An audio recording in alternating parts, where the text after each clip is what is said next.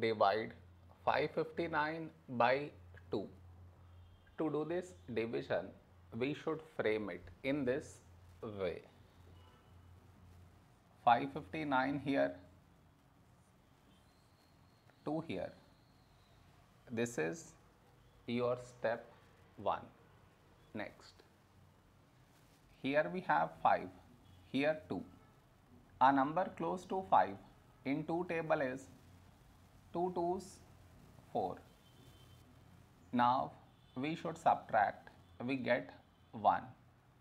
After this, bring down the beside number, so 5 down, so 15. A number close to 15 in 2 table is 2 7's 14. Now we subtract, we get 1. After this, bring down the beside number, so 9 down, so 19. A number close to 19 in 2 table is 2 9's 18.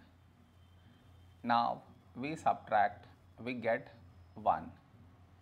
No more numbers to bring it down, so we stop here. This is our remainder, this is our quotient.